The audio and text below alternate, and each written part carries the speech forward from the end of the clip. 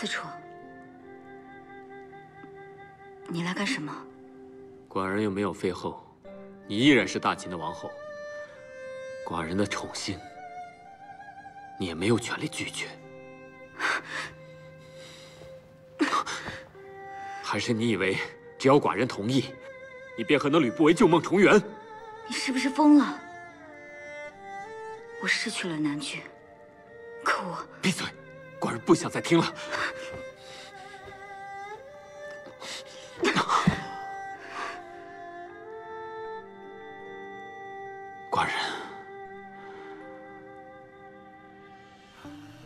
寡人不甘心，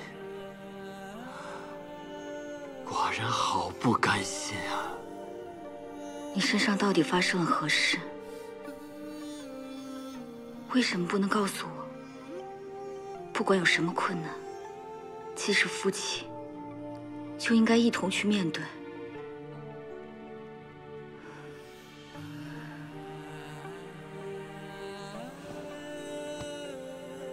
子楚，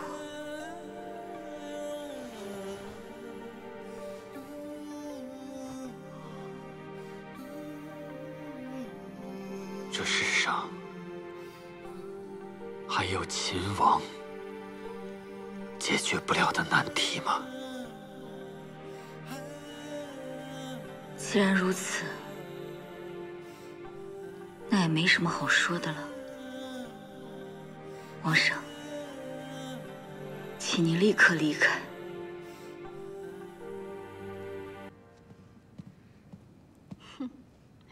如今春风得意的米良人，谁得罪你了？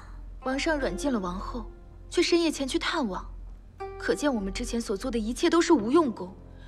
真不知道那是怎样的女人，连一句软话都不会说，王上却待她如珠如宝。只怕将来醒过神来，王后还有复起的机会。你以为天下的女人都要像你一样，需要向男人献媚才能生存吗？赞赏你的敌人，贬低你的同盟，这是什么道理啊？我宁愿要一个昂着头的敌人，也不愿意拥有匍匐在地的同盟。你好了，都是小事，为了大局，各自退让一步。太后，如今王上的一切饮食都由我来照应，未免再生事故，不如先下手为强。愚蠢！你以为白仲拥有手中的2万军队便可高枕无忧了吗？且不说蓝田驻军，整个咸阳城的护卫军都难以对付。你是想拿着我们所有人的性命去冒险吗？那你说该如何是好？只要得到虎符，一切便可迎刃而解。虎符？您是让我去盗虎符？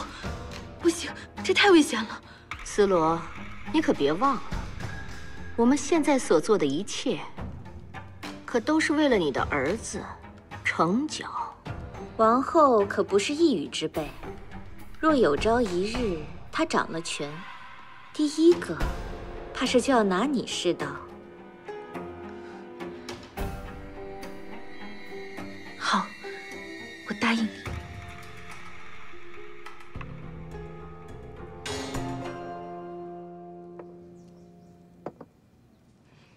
这些贱人下菜碟的东西，竟敢如此冷待王后！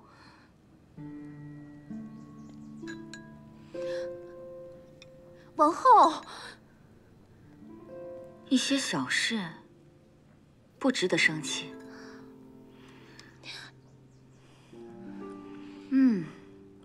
我肚子饿了，觉得很香。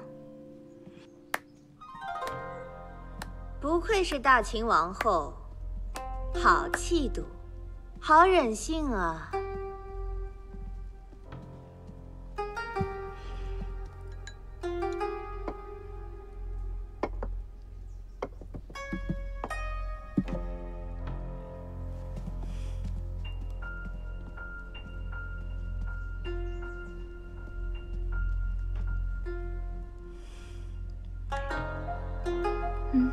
你还真敢用啊！不怕我下毒吗？千辛万苦的筹谋，眼看大功告成，你当然要我亲眼目睹你的成果，才赢得痛快啊！你呀，真是我见过的最虚伪的女人，永远都是一副谦恭的态度，为自己博取名声和喜爱。到了现在，还能端出一副笑脸来对待对手，真能忍。公主过奖了，你才是我见过最任性的女人呢。公主，这个称呼好久没有人换过了。南郡发生瘟疫，你笃定我会去？你比谁都关心大秦的臣民，比谁都在意大秦的未来。你是太子的生母，怎么能够容许在他当上大王之前，大秦就陷入一片混乱呢？更何况你的内心总有一股血勇之气，对琼华和殷小春，你都是一样。明明不关你的事，可一定要去管闲事。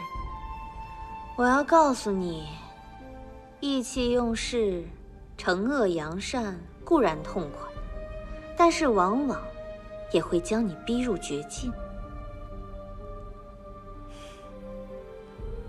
公主真了解我的弱点，连我落到这个下场都想好了。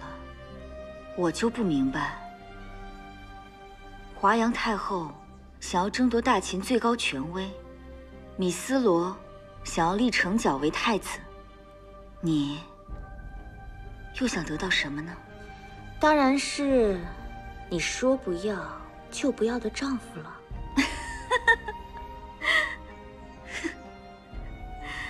公主，都过去多少年了，你还没有死心啊？为了他，我抛弃了属于自己的一切尊荣，到了现在，怎么可能轻易舍弃？得到或是毁灭，二择其一，没有退路。时不言，寝不语。公主自便吧。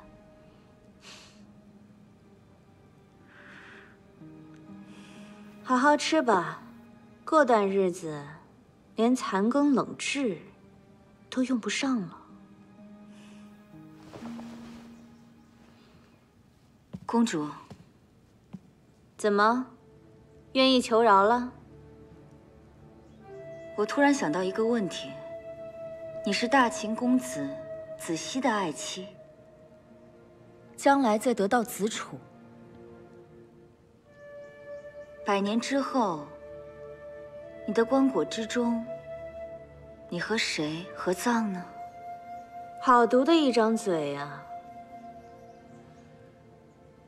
我倒是要看看，等你的儿子身死人手，还笑不笑得出来？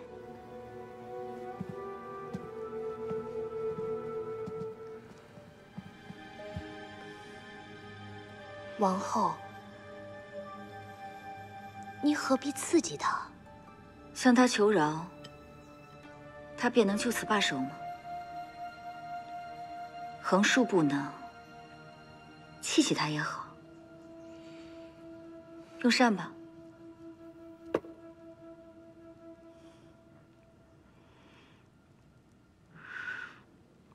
王后，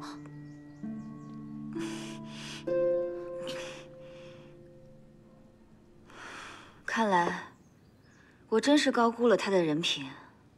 怎么这么多沙子？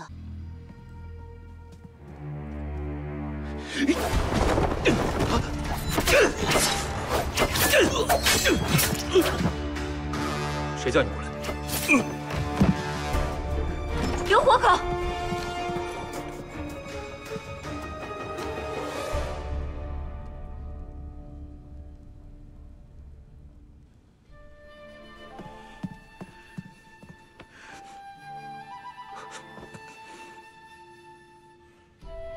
琥珀，去取药来。诺。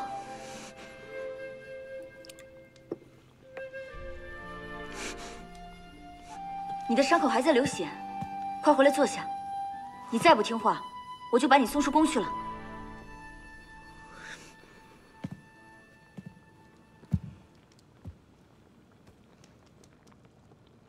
少。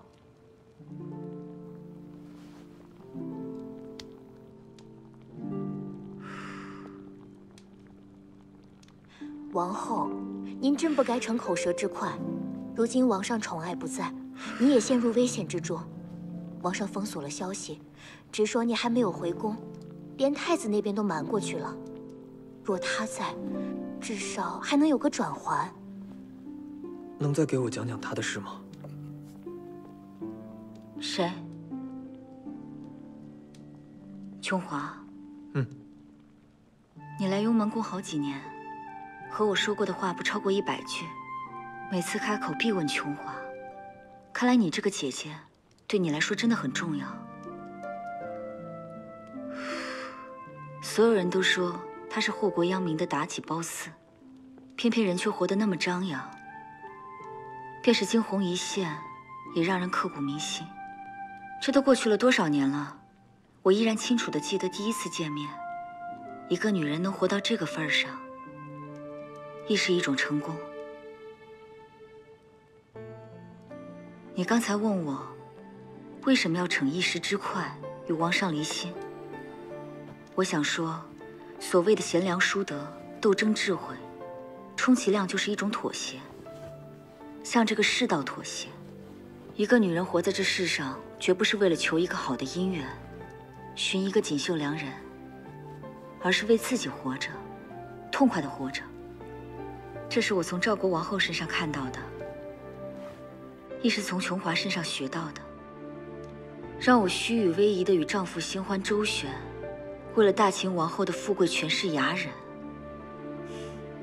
还不如死了畅快。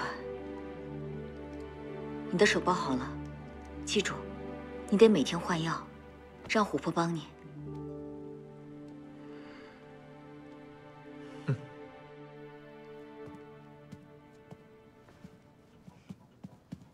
公子父，你疯了！脚跟还未站稳，便急着铲除王后。你以为你自己是谁啊？我这样做是为了大局着想，斩草不除根，必留大患。我看你根本就不是为了大局，你是因为自己内心的恐惧。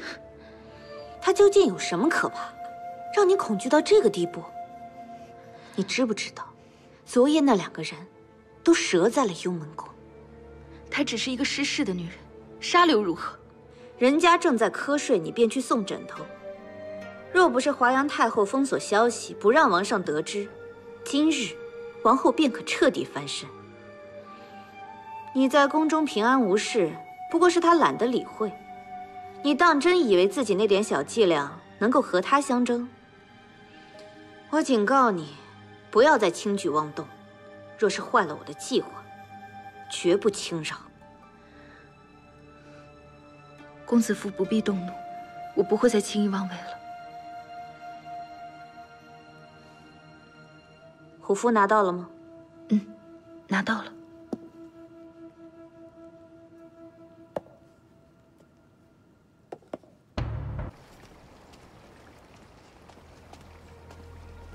这些护卫看着都眼生，难道是换防了？是太后。老奴也发现最近宫中守卫严密了许多，卫尉日日在宫内候命，老奴平日要去哪里，从来无人管束。如今换了一批新卫，总是不免一番盘查。连你都盘查？这是王上的诏令，任何人出入宫禁，都需要接受严密的盘查。哼，走，我要立刻去见子楚。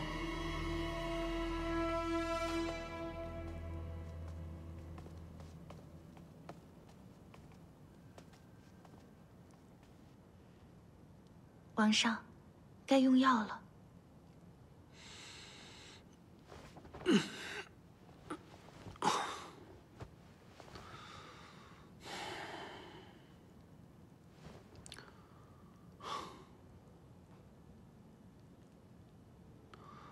皇上，婢妾知道您不耐烦，可是天下的良药皆是苦口，医师说了，只要再服上几剂药，身子便能大好了。是吗？婢妾怎么敢对王上妄言呢？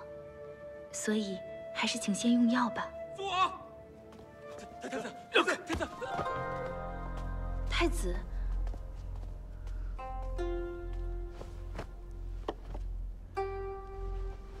这个时候，你不在和师傅们念书，跑来这儿干什么？父王，母亲到底犯了什么错？为何要软禁她？正儿，这不是你该管的事。回去。太子殿下，王后擅自出宫，惹怒了太后，让她静思己过，也是太后的意思。你不配跟我说话。正儿，父王，我在问你，母亲到底犯了什么错？为何要软禁她？谁准你这样对父亲说话？为何好处不学，偏学你母亲的桀骜任性？自正儿幼时起，便到处受人欺凌、羞辱。那段漫长看不到头的日子，是母亲陪伴我的。我从来只知游牧，不知父在何方，自然只会学他。逆子！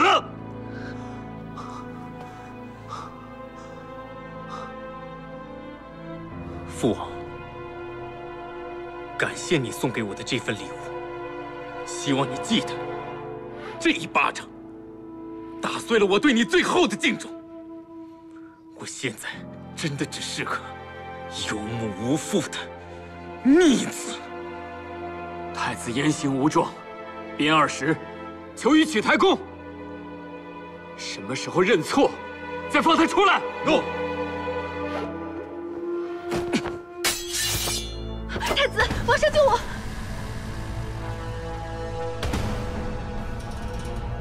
此等货色，父王也看得上。太子殿下，王后不愿婢妾伺候王上，才会口出恶言。怎么连你也？尔是何等，无有自知之明吗？拉下去！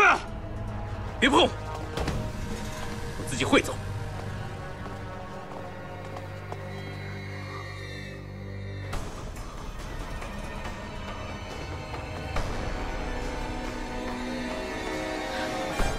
王上，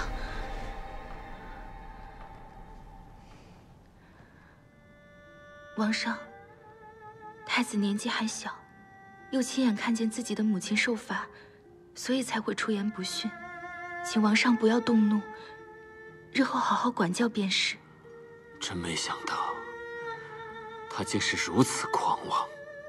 听他的口气，简直跟他母亲如出一辙，丝毫不把寡人放在眼里。王上，你也亲眼看见了太子的气度，绝对容不下我们母子2人。只怕将来真有万一，思罗出身卑贱，死不足惜。可是程角呢？有一个脾性如此暴戾的兄长，将来他可怎么办呀？所以王上，即使您再生气，也请您保重好自己的身体。思罗和程角将来还得仰仗您呢。不会发生这种事情。寡人累了，想先歇会儿。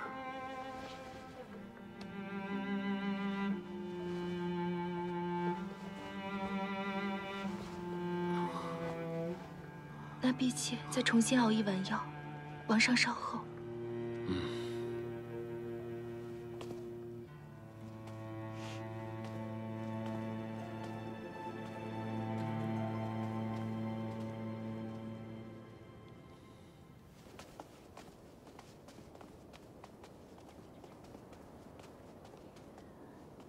拜见太后。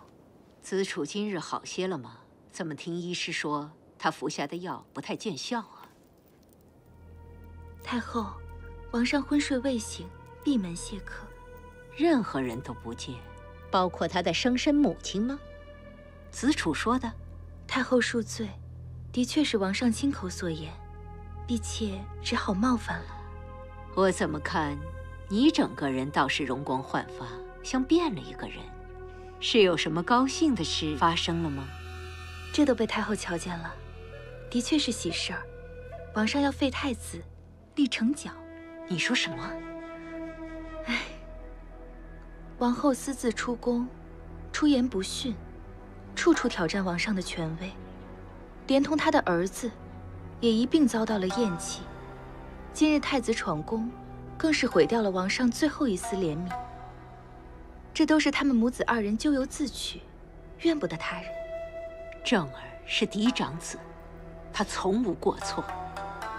王上轻易废除，怎么面对宗室？怎么向大秦臣民解释？不行，我要见子楚，让他给我说个明白。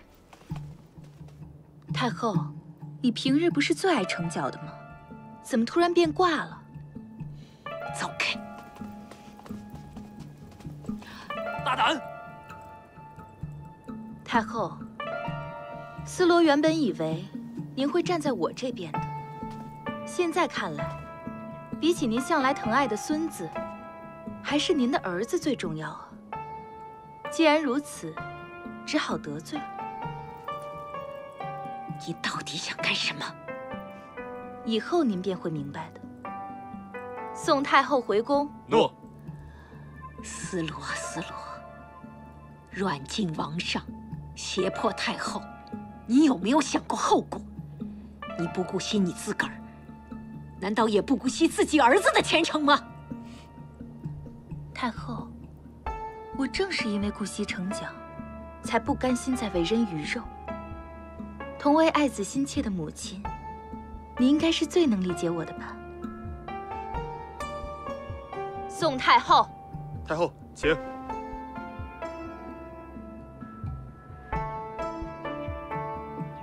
哼！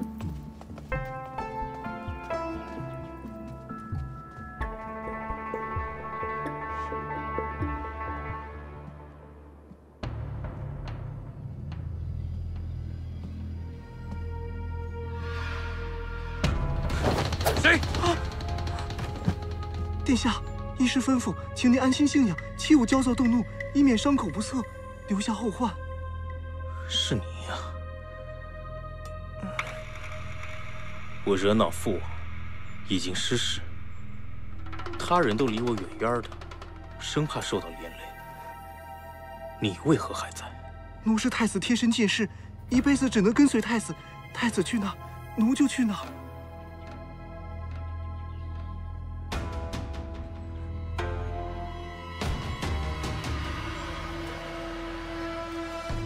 想将我囚于殿内，没这么简单。我自有办法救出母亲。你下去吧。诺。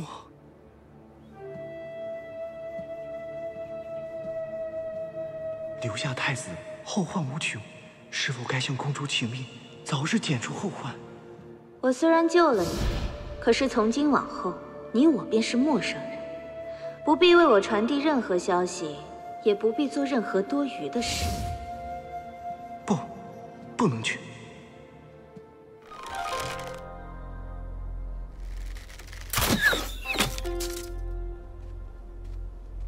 太后，王上病势沉重，我们该行动了。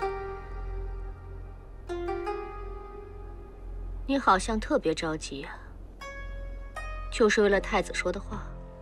他们母子二人都瞧不起我，全是一副张狂的口气。早晚有一日，我要叫他们悔不当初。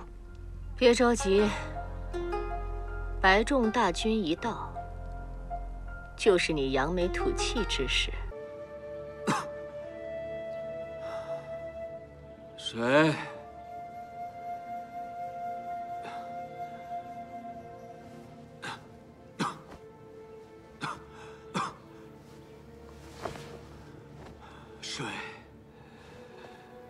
水，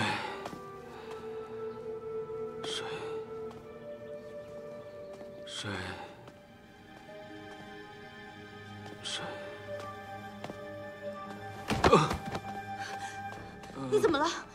来人！患者令呢？为何不贴身伺候？连王上口渴了都不知道。患者令数日前伺候不周，被米良人逐出六阴宫了。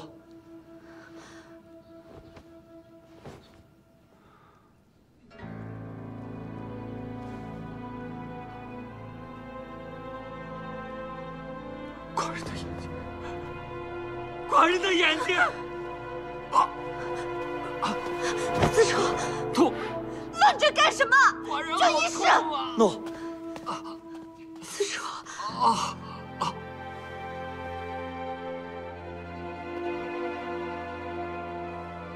王上的眼睛怎么了？这……说话。王上长期服用的药汤里含有大量的银杏和甘草，银杏积少成多，眼内充血，而每日过量的使用甘草，可能视力模糊，伴有剧烈头痛，日子久了有可能彻底眼盲。要想眼睛复原，只能暂时停药，但王上的……住口！王上，臣说的句句实话，绝不敢妄言。寡人眼睛好得很，再敢胡言乱语，寡人灭你九族！出去，全都滚出去！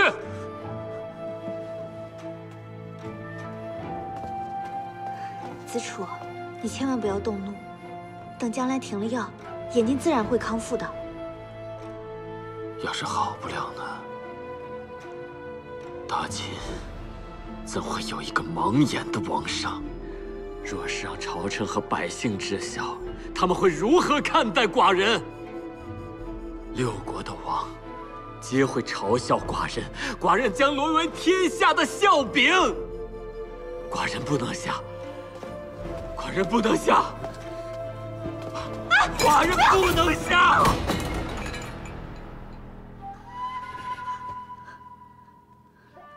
来人！我没事。寡人一次次对你冷言冷语，为何你都无动于衷？难道你不觉得难堪，更不觉得心痛吗？我曾经说过，只要能够和你在一起，我可以什么都不顾。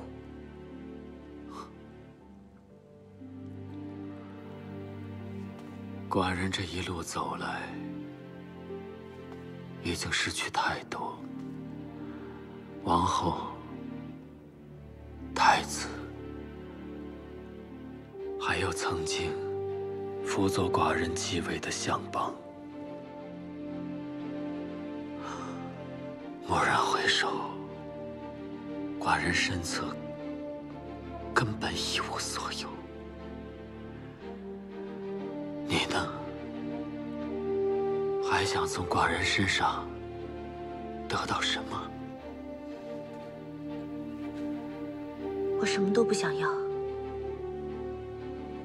我千方百计地来到秦国，想方设法加入王室，就是为了再见到你。不管是爱也好，恨也罢，我的生命注定和你纠缠不清。子楚，你听好了，别说你只是眼盲，即便是死，我都陪着你。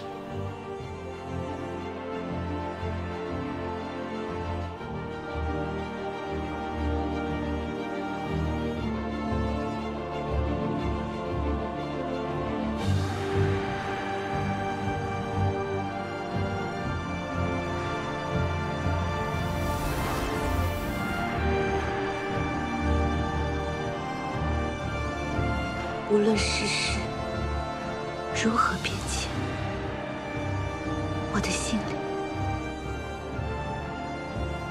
只有你一个人。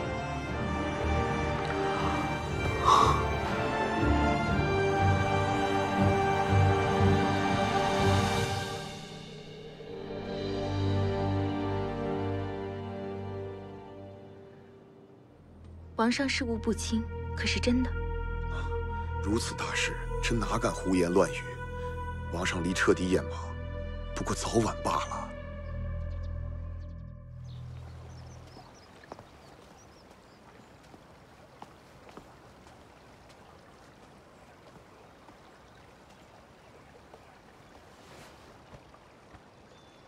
近日王上卧病，只能食米汤。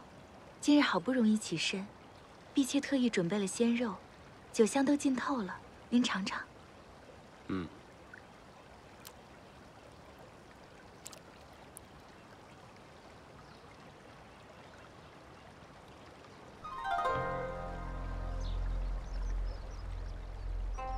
将熟未熟的青梅更适合做梅汁，只是腌制之前要先去色。没人教过你吗？啊，48针的做法，寻常人哪里懂得？都是婢妾的疏忽，这就命人重新换过。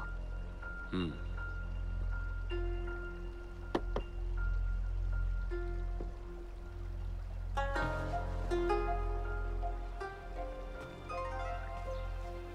你且再次好好照顾王上，我去就回。诺。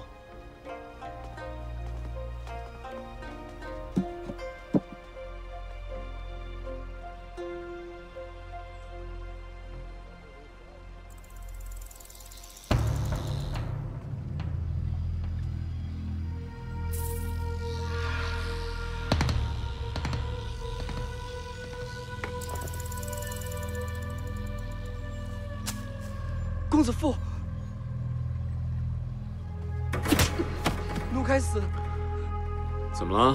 王上在这歇息，让你好生伺候，像个木头一样杵在这儿有什么用？公子父恕罪。到底怎么了？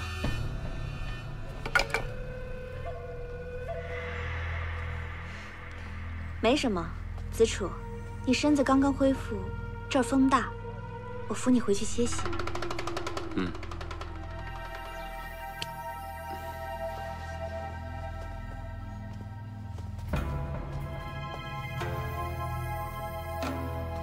良人，那蛇……记住，今日什么都没发生。诺。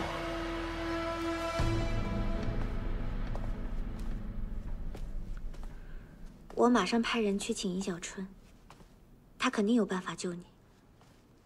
不重要了。你还记得寡人当年围治赵国时的情景吗？记得。那时，秦赵连年交战，整个赵国以我为敌，衣食车行都是小事，可怕的是任意的羞辱和随时可能会发生的暗杀。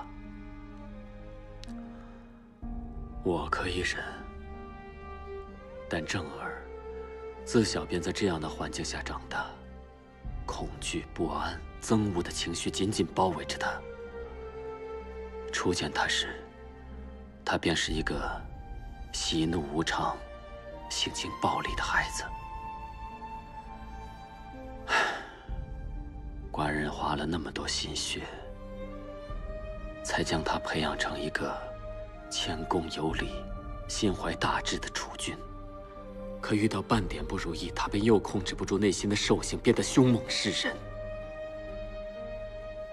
那日，他看寡人的眼神，如同要弑杀亲父。若让他继位，第一件事情，便是要杀了成角，诛灭反对他的大臣。寡人思虑再三，绝不能将大秦的基业交给这样一位任性纵情的孩子。以后总有机会管教。来不及了，寡人的身体自己最清楚。除了让成角继位，没有第二种选择。王上，思罗，你怎么来了？婢妾是想问问王上，还要不要再尝尝鲜肉？我已经命人重新换过了。不用了。王上，我刚才听您说，您要让成角继位，这怎么行呢？成角还那么小，怎么能担负得起大秦重任呢？自有能人辅佐。您说的是吕相邦？吕不韦？哼，寡人说的是蒙骜将军。只可惜他远在魏国，还顾不上咸阳，先让白仲担负起辅佐新君的重任。他是武安君的儿子，又立下赫赫战功，可以压制吕不韦的声势。待将来蒙骜归来，委任他为国事大臣，命王和标功为将军。如此，城角便能安枕无忧了。好了，传白仲入宫吧。寡人累了，你们都退下吧。诺。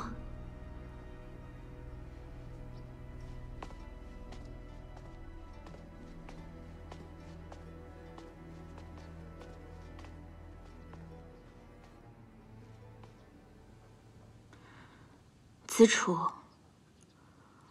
我有一个问题想问你。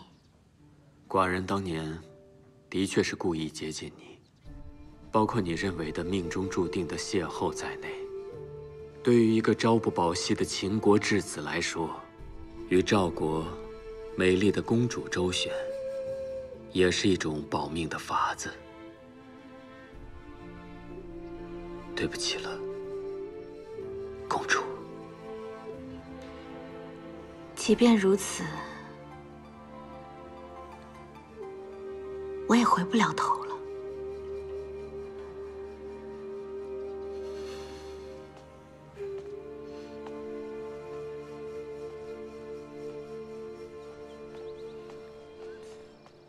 站住！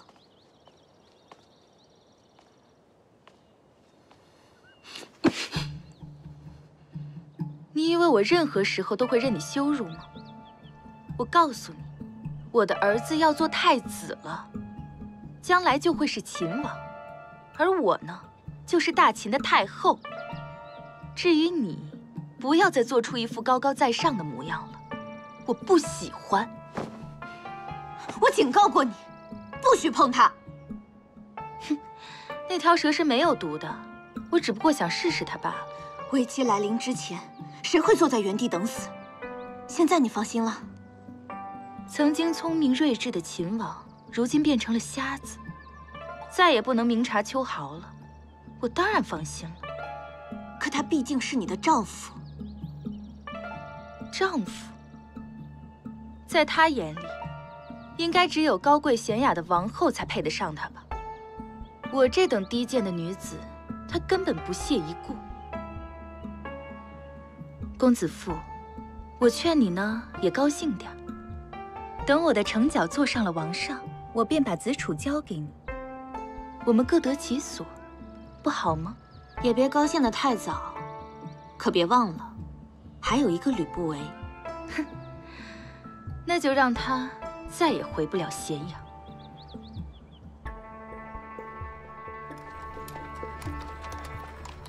主人，您大病初愈，何必急着赶路？南郡瘟疫来得蹊跷，白仲等不及看我染疫而死，便急匆匆撤军。除非他有比杀我更重要的事，又或者他如今已设下陷阱，等我自投罗网。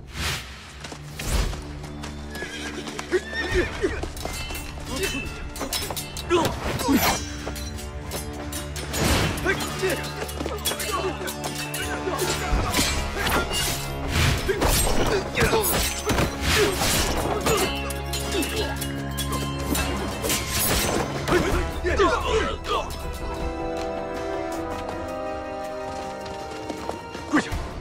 主人，属下来迟。不早不晚，温情来路了吗？说，到底是谁指使你来杀人的？原来吕相早有防备，可惜，就算你今日抵达咸阳，一切都晚了。即刻赶回咸阳。诺。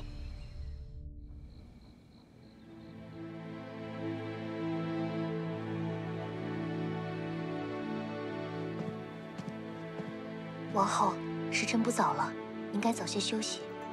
我知道了，你下去吧。王后，是不是在担心太子？正儿年纪不大，倒是比谁都有主意。我不担心他。那，您就是在担心王上？一切的一切，都是从他偏听偏信开始。他宁愿相信米斯罗，亦不愿意相信我。那他就自己品尝这份恶果吧，我才不去理会。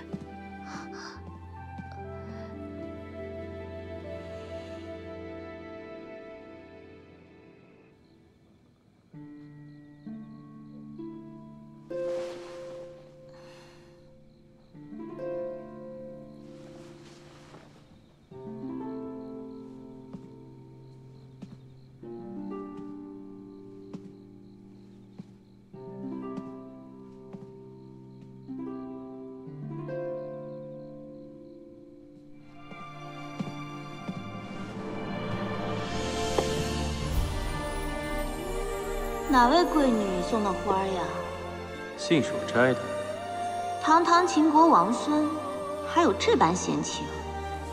谁说我只会舞刀弄剑、玩弄权术的？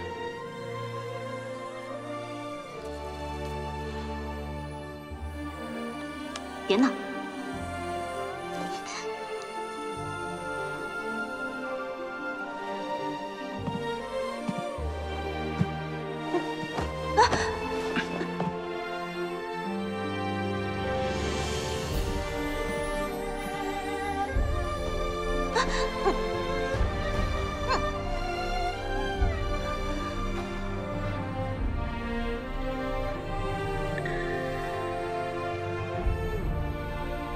你在怪我，对不对？所以你很久都没有来看我。